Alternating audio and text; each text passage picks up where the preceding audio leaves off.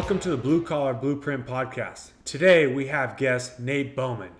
Nate is a professional welder originally from North Carolina.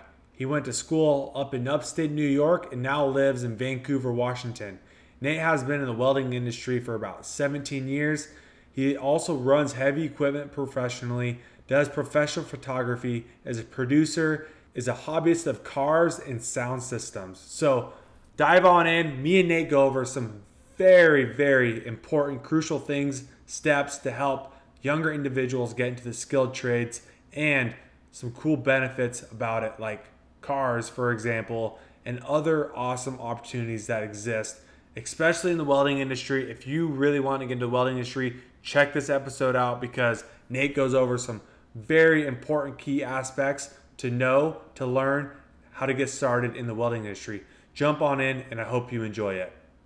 All right, today we're with Nate, and Nate is a welder originally from North Carolina, is it? Yeah. I grew up in just outside of Charlotte. So Nate, I just want to hop right into it. So you're a welder, correct? So how did you get started in the welding, trade? For us, for a lot of us, we got started in the trades because our parents are blue collar, we grew up in the country, or maybe we had shop class in high school and we just enjoyed it. So that's what we got into. How did you get started in it? Um, you know, when I was like kind of in that age that, 12, 10, 11, 12, 13, like kind of where you're starting to try and figure out like what path you want to go in school. That was the same time that shows like Mythbusters and Monster Garage and that kind of stuff was coming out on Discovery Channel. So I was watching like Junkyard Wars, yeah, Mythbusters, like the West Coast Chopper show. Jesse James was a big into that like welding space. So it I grew up doing construction. Like my dad was a carpenter and stuff, so I grew up swinging a hammer. Always in a tool belt, working on projects. But I didn't want to do that. I wanted to do something different, and welding just was definitely like what I wanted. This is what I want to do. And fortunately for me, I knew early. So I just kind of set myself up, a path for that. And one of those things was taking a high school welding class. So I took all the like, STEM or CTE classes, that kind of stuff, the science, technology type classes that I could possibly take in school. And I went to like a trade school for half of the day, and got bused to a trade school for half a day, my senior year. And, just kind of, after that, I went in the Air Force for metal fabrication. And, when I got out of the service, did a little bit of like work in retail and just kind of, put the tool belt back on and did more construction work until I could get into another welding school. And then did a 6-month full-time welding program at a school in upstate New York, and just jumped right into the workforce from there. So worked at a place for a while and just kept moving up. So you go to a welding school. In your opinion, would you suggest, obviously, like we had a welding class at our high school too. I mean, it was just a shop class, of course. You just welded, and my dad and uncles and stuff welded too, just home projects and whatnot.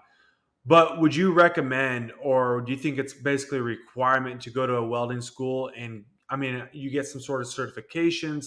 How does that really work? And going to the school, and then how it propels you into a career in the welding industry. I think, anybody that's in any sort of welding program, whether it's a 10-week program, a 10-month program, a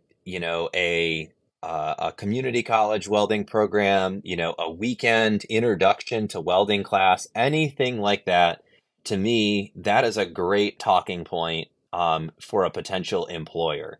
We hear all the time like how much there's a need for blue collar workers and how much a need we have for welders in particular.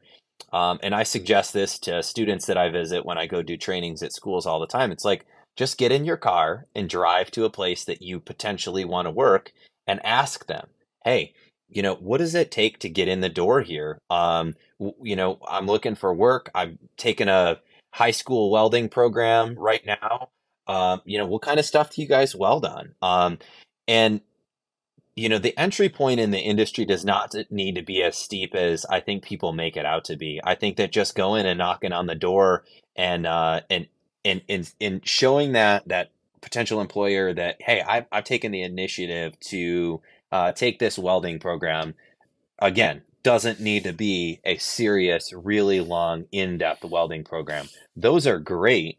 Um, but I found, especially like as my career has gone on, like those programs are actually really helpful after you've been welding for a little bit of time. So you can go back and work on building like some skills and things like that. But I mean, as far as just getting into the industry, I mean, it doesn't matter how long your welding school is.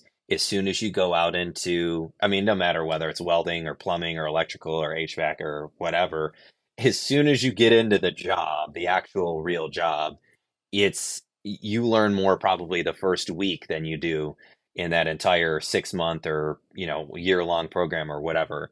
So, yeah, I mean, I would say anybody that's thinking about getting into the industry, if you have aptitude, if you've welded in your garage with a welder or at your uncle's house on his welder, just try knocking on the door. Like, it doesn't have to be a big ordeal to get into the industry. So, yeah. Yeah, I love to hear that because I think more so now within in the last 5 years or so, trade schools have been a bigger thing. People are thinking like, have to go to a trade school. I have to go to this 2 year schooling to get into a trade. And it's like, yeah, if you want to, you can. But just like you're saying, go knock on doors. That's what I've been hearing a lot too from like these HVAC companies because I'm in Phoenix area, so there's a ton of HVAC companies, and they need like guys. The thing is, they have their own system. So even if you worked, let's say, at a welding company for 5 years, and you get a job at a different welding company, when you enter that door to that new welding company, they're going to have systems that they want to teach you that how they want things done. Correct? So, so that's like a common thing I've been seeing lately is that no matter what the experience, like cool, you have experience, and hopefully, that experience is helpful, but we're still going to teach you how we want things to get done at our company. You see that too? Totally see that. And, there's a lot of companies now that are doing, their own types of training, like in-house training and that kind of thing, just because the need is so great. And I'm definitely, I mean, I'm a huge, huge advocate for welding education and educating yourself because the smarter you are, no matter what industry you're in, the further you're going to go. But a lot of people will just be like, well, I just can't dedicate 2 years or 6 months or 10 months or whatever to this program. I need to go right to work right away. And, if you just show up and you ask, I mean, maybe you're sweeping the floor 4 days a week and you're welding 1 day a week. Maybe you just start out grinding or tacking parts together or whatever, until you can build out this core group of skills that you need to learn, in order to do the job kind of all on your own. So, yeah, I would encourage people just get in your car, drive to a place that you think that you might want to work, vibe check the place, see if it's a place that you might want to work, and, just get your foot in the door. Yeah, exactly. Like this HVAC company we're working with right now to build a course on basically becoming an HVAC tech in the HVAC industry. Um, the owner, he was saying that exact same thing. He's uh he's gonna be looking for an employee to be like a shop boy essentially, just going through material, just organizing things, getting jobs ready. And he was like, "Well, yeah, I mean, I'd love to get a kid right out of high school. Come work, come work in the garage for a little bit, and we see if you have initiative. You can work, you can figure things out, put one and two together, and then as time moves on, move them into hop in one of their HVAC techs, go out on a job, see what it's like out on the job, here and there where there's free time, so he can learn. And it's like, okay, well, that's massive because now that kid is getting experience and seeing what it's like to be an HVAC tech in real life, and he's not seeing this perceived thing. If you're to go to school, become an HVAC tech, and spending that money and that time. Yeah. and you're getting paid for your time. Like as a 18, 19-year old kid, you're getting paid right away. You know, like that's there's a lot to that. I mean, if you go to a school, when I was in welding school, I was working at night at a hotel. I mean, I was 37 and a half or 37, 38 classroom hours a week, not including lunch and not including like drive time and all that stuff. So it was like 40 hours a week I was in school, but I was also working at a hotel 40, 50 hours a week at night. And it was brutal. It sucked. But had I, like going back and looking at that, had I spent, let's say, 2 or 3 weeks out actively looking diligently for a job, I probably could have landed a welding job with the amount of experience that I had prior to even going to the welding school. The welding schools are great. I think that they're really good. It really gives you a lot of time to spend under the hood and practice and kind of hone your skills. But at the same time, there's really no replacement for on the job training. And you mentioned like people showing an initiative. I work with a company that manufactures trailers here in Portland, just outside of Portland here, and the owner of that company actually brought this up to me and says, "Hey, we get a lot of applicants, and they might not do so great on the weld test, but they got a great attitude." And then vice versa, they could have a horrible attitude and kill the weld test, and they're like, yeah, we just don't want to hire this person just because of how they act. So um, I would say like my message to people is don't worry so much about how perfect your welding skills are or whatever. Like if you care and you want to put the work in, like people will help you along the way. And especially if you start out that way, just saying, hey, man, like I'm just learning. I want to learn. I want to start from the bottom and work my way up. I might not be the greatest welder. I don't have a ton of experience, but that's how you get it by showing up. That's key information. Like I love to hear that because I try to preach it myself to other people who have questions for me, especially with Blueprint, where it's like, I mean, you preached it perfectly. So I'm gonna reel it into. So you go through welding school and then you get out on the job. What kind of welding? What kind of jobs are you doing? Are you doing like custom fabrications? Are you out on the job like welding equipment? Like I know there's a lot of avenues you can go down welding. So My career has kind of been pretty diverse. I started in when I was 21, I started my own just kind of small welding company, just doing on-site repair work. I mean, anything from fixing like old ladies' gates and broken lawnmowers to building custom handrails and gate, whatever. I did a lot of gates and things. Like everybody always needs that kind of stuff done.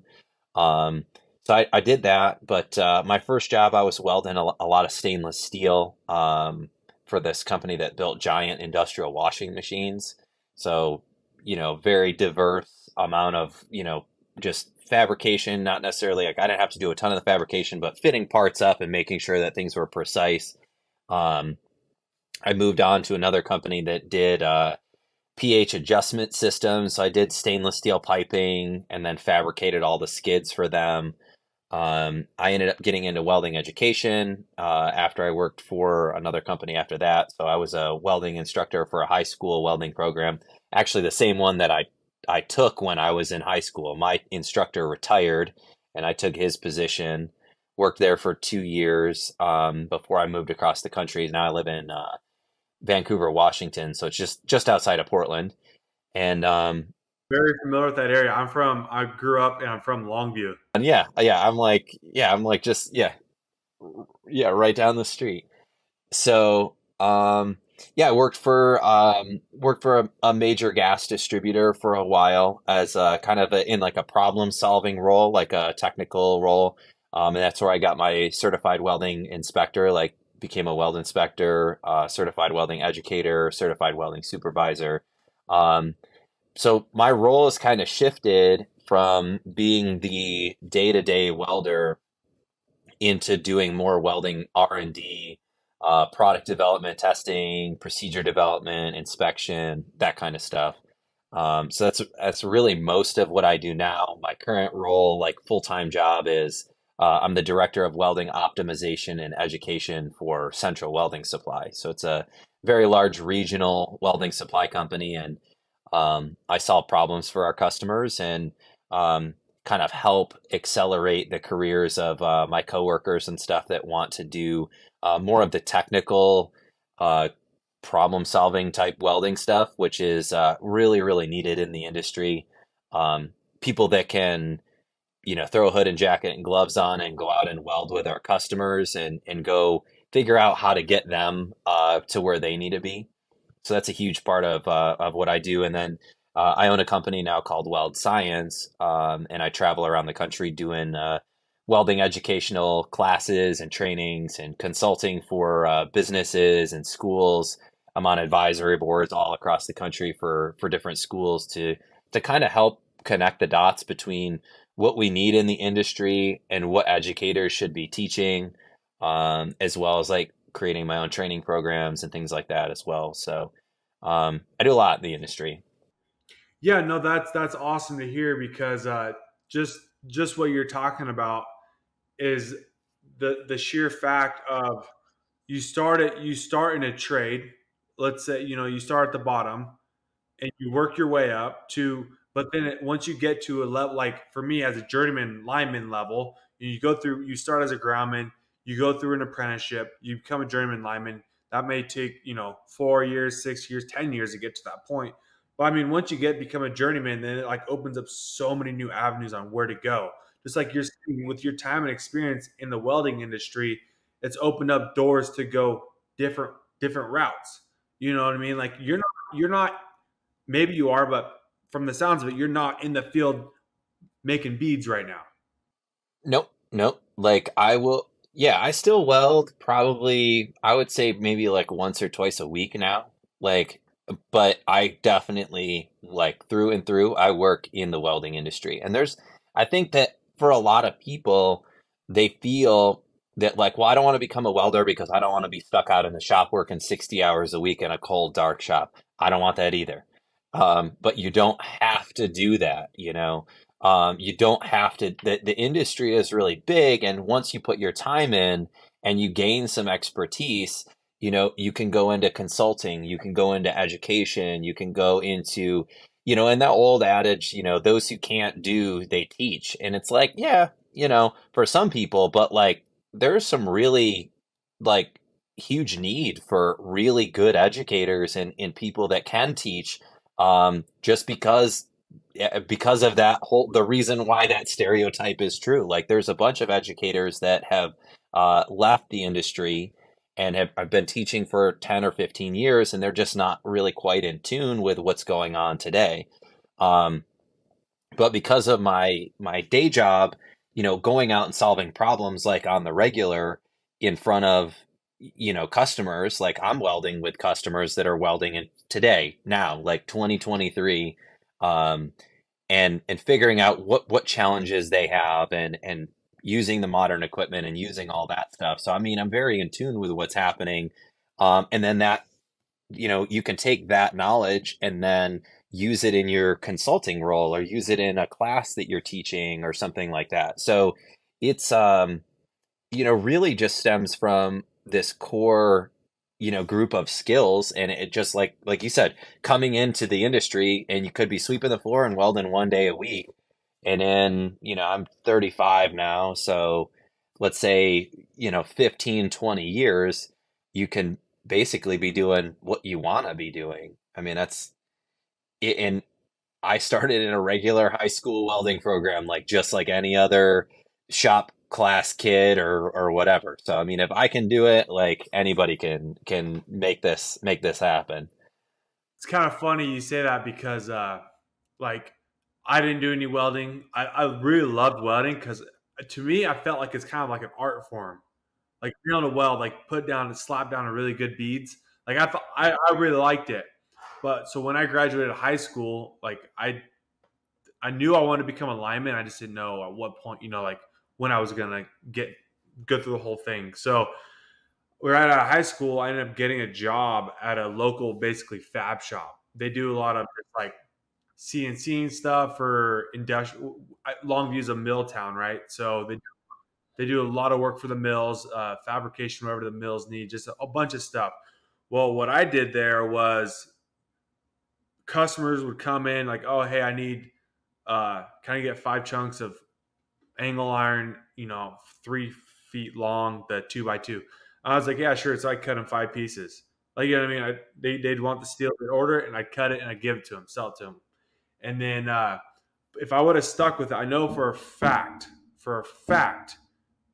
I would have gone into their, I would have been able to work my way into their fabrication area, basically start welding, start learning about the more technical side of the company.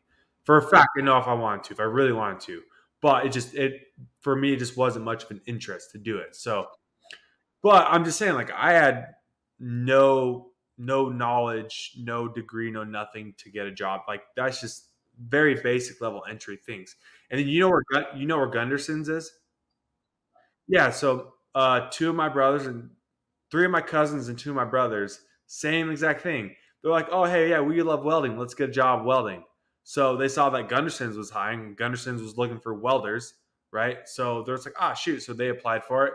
They walked in, did a couple welding tests, and like, "Oh, you guys are pretty good at welding." Hired on the spot. And it's like they didn't have no college. They have no not college. They didn't have no degree and no welding school experience. They walked in, they did the test. They're like, "Oh yeah, you guys are pretty good at welding. You could maybe use some help here, but we'll teach you."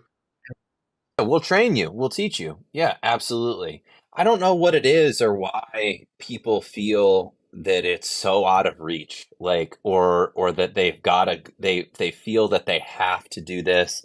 I mean, that's a huge misnomer in the industry. A lot of people think that, like, well, don't you need to be certified to be a welder? And it's like, well, yeah, if you're welding on stuff that requires certification, and 9 times out of 10, if you're working for a company, they're going to hold those credentials. They're going to test you. They're going to pay for that.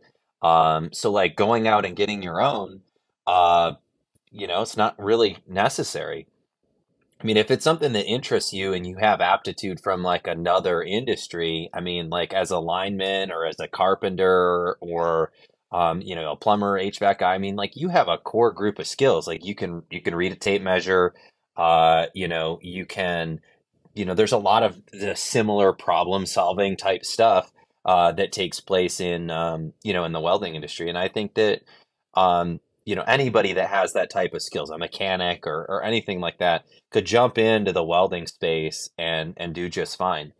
And especially nowadays, like the younger, I call them kids, not necessarily like I'm only 35, but like, the 15, 16, 17, 18, like, coming right out of high school, um, you know, welding equipment and in a lot of the industry has gotten a lot more technical.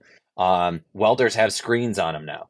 I mean, we have cobots that have tablets and stuff that you program all the welding in, and you're not welding anything. You're just programming the machine to do the welding.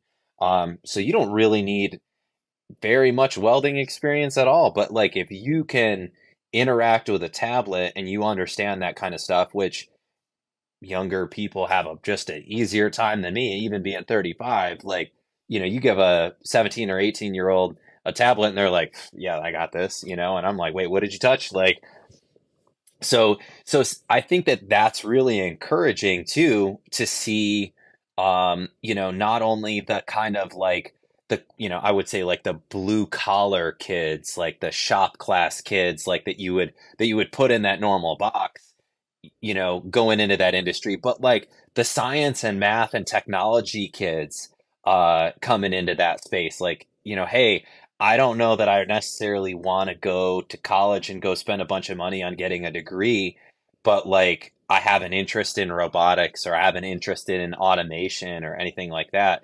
There's a lot of need for people in that space. I mean, save your money, like go make some money. You can always go to school and go get more specialized education in the future. And I will say, I mean, as I get older, it's a lot easier for me to go learn something or go take a class when it's something that you want to do. rather than just being like, all right, why am I sitting here in this class taking this stupid, why do I need to know about this when it doesn't necessarily apply to what I need to do? Yeah, exactly. And then you got into running heavy equipment too, later on down the road. Kind of explain how you got to doing that. I did, yeah.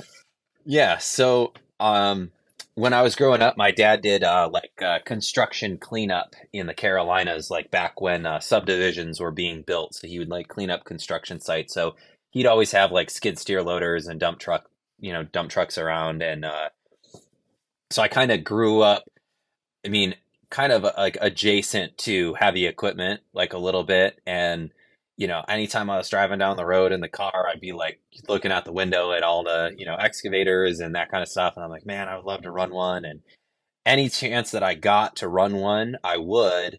And 3 years ago, I went to Con Expo, the big construction expo in Vegas, which is actually next week. And I was like, I can't be a spectator anymore. I can't just watch people run equipment. Like I need to figure this out. So I bought an excavator of my own, and a skid steer loader and a tractor, and started learning on my own, and just spending time. Like I just hit over almost 500 hours on my excavator since I bought it a couple years ago. But yeah, so I'm an operator for two local excavation companies. So I'll either run my equipment on. I bought a small one so that I can run it around the yard. We have an acre here at the house. Um, but the skills and the input, and the controls and stuff is exactly the same on a larger machine. So my buddy has like four or five excavators, and then another heavy equipment contractor that he works with has a few of them as well, and dozers. And so if I have let's say if I have a customer that cancels on me and I've booked out like let's say a week's worth of work out of town, like let's say I'm supposed to be in Seattle for a week, and the customer like on Tuesday or whatever, like the day before, is like, hey, we had something come up, we can't have you, do this. I'll fill in my schedule as much as I possibly can, but like there's still, sometimes I just have like a free Wednesday randomly. So I'll call up Jesse or Ron or whatever and be like, hey, dude, you need somebody to just run equipment for the day? And I'll go sit in an excavator or skid steer loader or whatever and just go get paid as an operator. And it's like my little vacation. I would really like, it's something that I wish that my only regret is that I didn't do it sooner. But yeah, being able to get paid as a professional welder, and like that's afforded me the opportunity to be able to buy a piece of equipment of my own. And had I not worked my way up in my career, like buying an excavator would just be like completely out of the question. Um, so The perfect segue because I wanted to ask you. So, what obviously the elephant in the room, the important questions, especially with the younger generation, which my generation, I just turned 26, but it's like, what kind of money can I make doing it? You know what I mean? What kind of money can you expect? yeah, so I will say, so I'll say I won't say specifically what I make, but I will say that a lot of people like will say, "Oh, you could make $100,000 a year in the welding industry." Absolutely, 100%, you definitely can. But going to work in a weld shop down the street from your house where you work 40 hours a week and you're home every night, there ain't no way you're going to make 100 grand a year. You'll maybe make 50, 60, maybe. Um, how I got to six figures and, beyond, um, I mean, I don't think I made 100 grand until, it was probably maybe 5 or 10 years ago. I was in my late 20s before I cleared the 100,000 mark. But that's working multiple jobs. I was working, um, I had a salaried full-time job, and then I was working on the side as well, and working a lot. So, I mean, we're talking 50, 60 hours a week to break the 100,000 mark. I mean, and, that's not for everybody. I try to be home every night. being willing to travel and being willing to move around to go get those jobs that pay more. You got to be willing to do that. And Yeah. you know, you I think Yeah. that's like with any job. I mean, I don't think that it's fair for everybody to say that, oh, you can make $100,000 a year as a welder. Like I don't necessarily, I don't disagree with that, but people's perception of what that means is like, I'm going to become a welder. I'm going to go out and make 100,000. It's like, it's just, you could, and you could your first year if you really hustled and you traveled and you worked 60, 80, 100 hours a week. Sure, you could clear the 100,000, but you're not going to be home. You're not going to have time for a wife or girlfriend or kids or your dog or anything like that. And it's, I mean, I didn't get into the welding industry to make money, um, but it's certainly like as your career builds and as you build those core group of skills and as you kind of start to like you as you learn more, the better educated that you are, the more you can kind of like leverage your education and your experience for more money. And then the more opportunities that you see, like, hey, this would be a really good project for me to work on. And I'll make like, let's say like $5,000 if I go away for a week to go work on this project or something, or 10 grand or whatever. And those little projects are what adds up to kind of building out your salary. Um, I keep my, income pretty diverse. Like I do consulting privately. I always have a full-time job with benefits and insurance and all that stuff so that, my bills and all my bases are always covered. And I live within the means of that one particular job. What I do for my own business and my consulting and heavy equipment work I do on the side, that to me is all just like, I don't want to say it's extra money because I really invest that in like either building things for the house or buying excavators or that kind of stuff. But I mean, earning potential is really what you want to make it, and it's I think it's probably best tied to education, and experience in the industry. I would say, um, just starting out, like yeah, you can do well.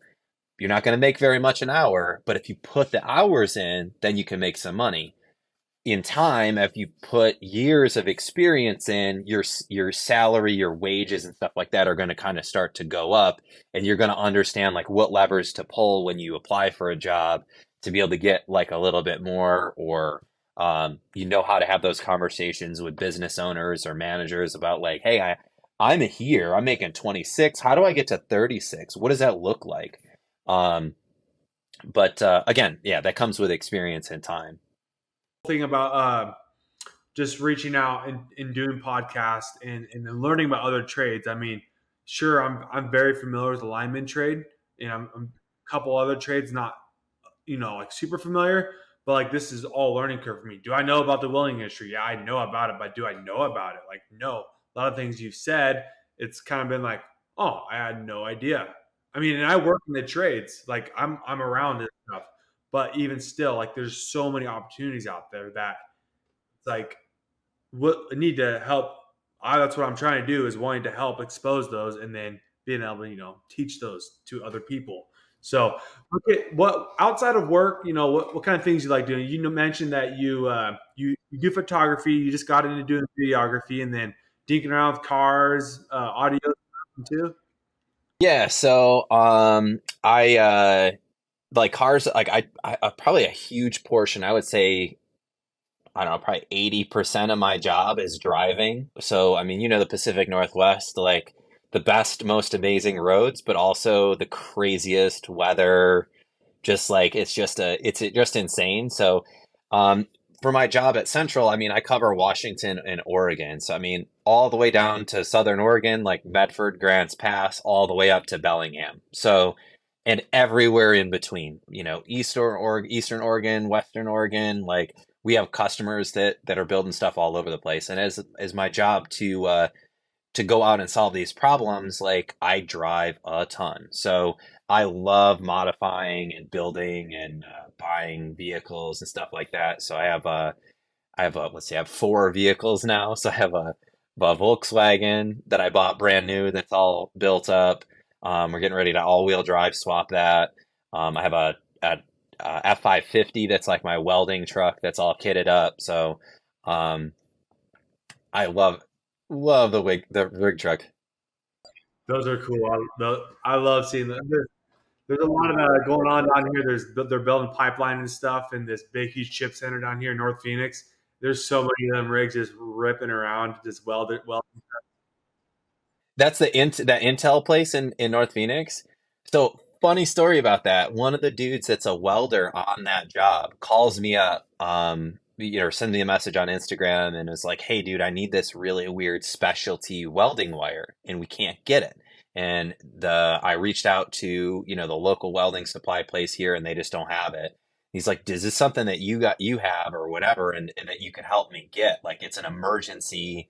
Like repair, and we need this right away.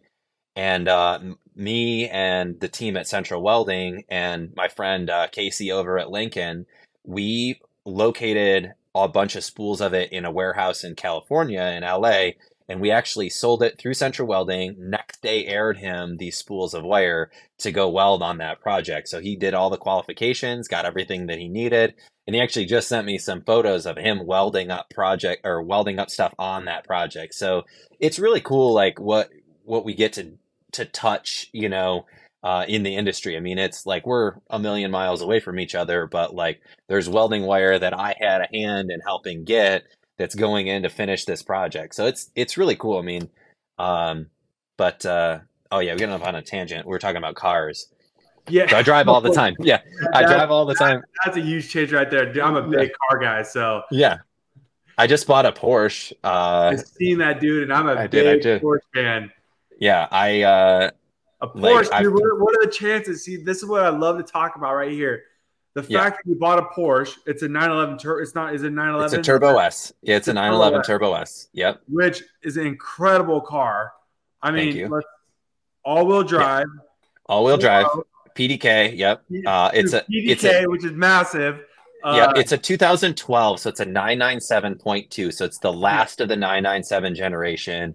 997 started in 2005, which is a year I graduated high school. So like at that time, when I'm like, you're a high school student, you're like dreaming of cars and stuff, watching shows like Top Gear and the Oh, 997. Like I'm not even kidding, I literally have goosebumps just thinking about like it's been something that I've really like dreamt about for a long time. And with the consulting stuff and everything, like I finally got to a point where I'm like, hey, I can actually really make this happen.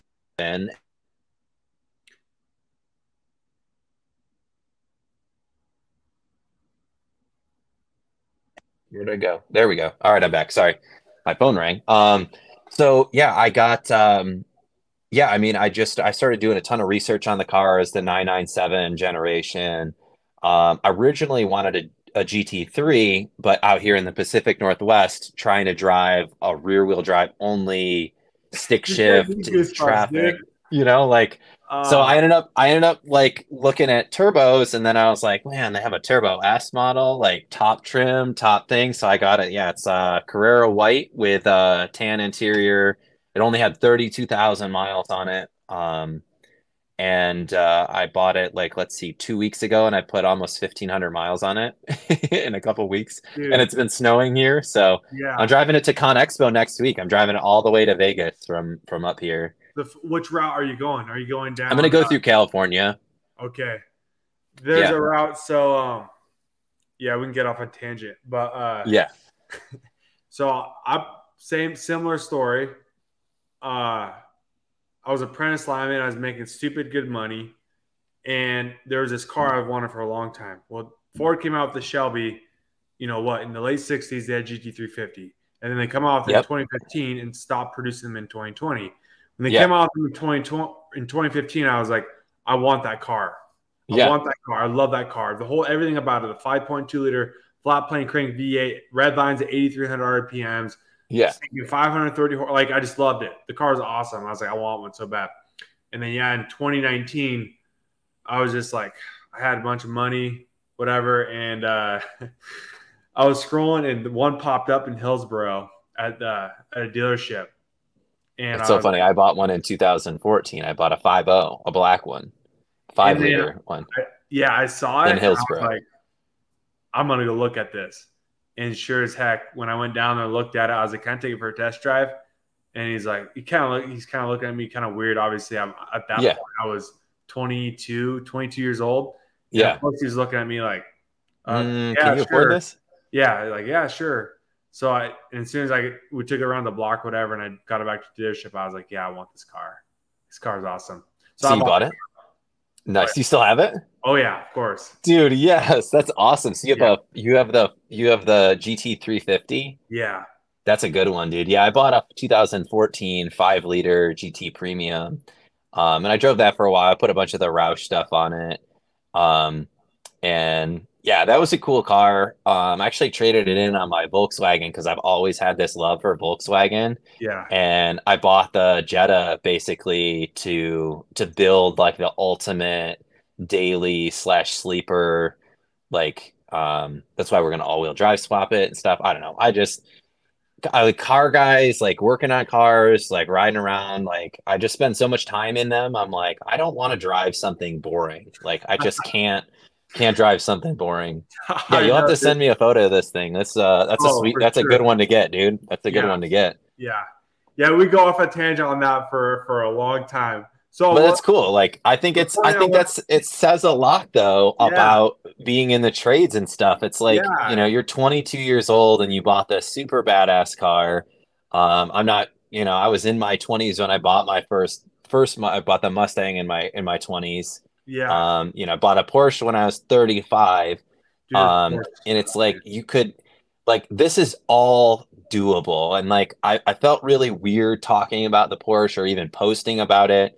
And one of my mentors, she told me, she's like, you gotta own this stuff, Mhm. it's just as, I'm like, I just don't want to be looked at as like, oh, he's got a Porsche now. And it's like, because I'm not a fancy dude. Like I literally went to work in it today wearing what I just came from work. And I Mhm. drove it to go inspect welds at a customer that we're doing procedure development for. So um, I think that just showing people that it is attainable.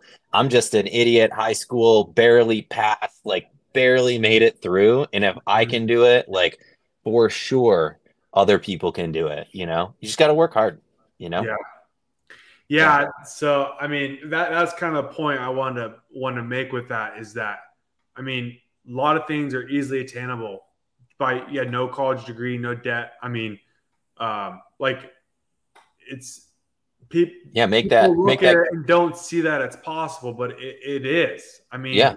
look, I mean, there's many people out there. I mean, granted, a lot of linemen, a lot of guys in the trades, they like trucks more than they like cars, so they have Yeah. $100,000 plus truck instead Yeah. of $100,000 car. Yeah. But I mean, like they have a stinking sweet truck, Oh, you know, yeah. Yeah. That was always like, deleted, that was, wheels and tires lifted, like sweet, and then they're pulling $100,000 trailer with them too. mhm. Like there's It isn't going hard around. to spend a couple 100,000 on vehicles. And it's like you don't even really realize it like when you're in the middle of it. I mean, you make good money in the Mm-hmm. trades. Like I will really, you know, like I'm living proof to that. It's not all about the money, but like I said, like if you're passionate about what you do and you enjoy what you do, going to work 60 or 80 hours a week because you're having fun 60 or 80 hours a week, it's like you don't even really think about it. You're just getting up and going to work and having a good time. And then like you're like, oh, I got paid again. Oh, I get paid Mm-hmm. again. I get paid Mm-hmm. again. I got paid from this job. I get paid from that job. And it's like that adds up and you buy a house or a car or another car or it's and you just keep working Mm-hmm. and it's fun. Yeah. Like I have a good time. Like I don't know if you could tell, but I'm having a good time. No, Yeah. No, definitely having fun. yeah. So where can any of these viewers, where can they find you if you have Yeah, I would say probably the easiest one, basically Weld Scientist on any platform. So if you go like YouTube / Weld Scientist or Weld Science, on Instagram, I'm at Weld Scientist. If anybody, and I say this to everybody and I mean it, so far I have like just under 30,000 followers. I have answered everyone's message. I get back to everyone that sends me a message, no matter if you have 2 followers or 200,000. I really think that it's important that to be accessible to people. If you have questions, please reach out, and I do mean it. There's a call button on my Instagram. You can call my cell phone, and I'll probably answer it. And if I don't know your number, leave me a voicemail, and I'll call you back, or shoot me a text or whatever. But Instagram's probably the easiest way to get a hold of me, at Weld Scientist, LinkedIn, Nate Bowman on LinkedIn, um, YouTube at Weld Scientist, a bunch of YouTube videos up there, about the industry and technical welding stuff. But yeah, pretty accessible. Yeah, yeah, I'm gonna definitely will link those in the description of the when I put this on YouTube for sure, because that's really good to know.